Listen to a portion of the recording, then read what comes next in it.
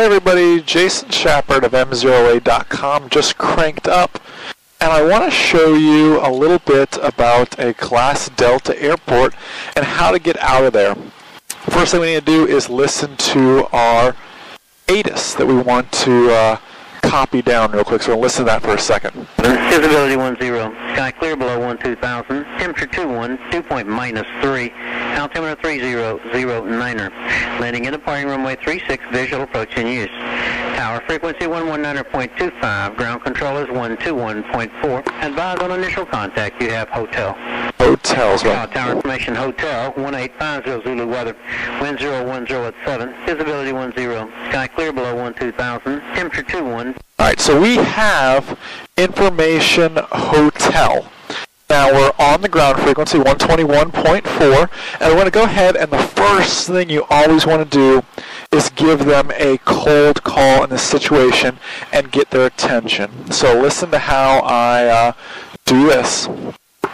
Good afternoon, Ocala Ground, Cessna 512 Romeo. Cessna 512 Romeo, Ocala Ground. Afternoon, sir. Cessna 512 Romeo has information hotel on the ground at Quest, ready to taxi for VFR to the west. Cessna 512 Romeo, roger. Runway 36, taxi via Echo. Echo to 36, thank you, 12 Romeo. So next thing we'll be doing is taking out our taxiway diagram and seeing how the heck we're going to taxi there. Now we get lucky here. We have a real easy taxi, you can see. But notice what I did. I gave them a cold call first. Control airports are controlled for a reason. They're awfully busy. Alright? So give them a cold call and let them acknowledge you first, which we did. And next thing, we came back to him and said, Cessna 512 Romeo, I have information hotel, letting him know I listened to the most current information.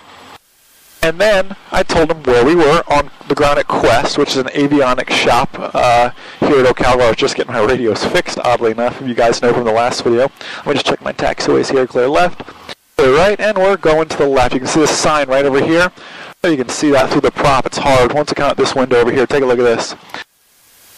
That runway sign there showing 36 to our left. So we're heading that way. Okay, but what did I do? I told him I had hotel, I told him where I was, and I also told him where I wanted to go, which is so very important, VFR to the west. That way he knows I'm going to be a left turnout. So it's real important that you let him know that. Also, if you wanted to set up flight following, that's a good time to tell ground control. Let them set it up for you while you're on the ground. You know, I'm VFR to the west, and wonder if I could pick up VFR flight following to Charlie Delta Kilo and say the airport. And more times than not, they're willing to set that up for you. So it's important to know.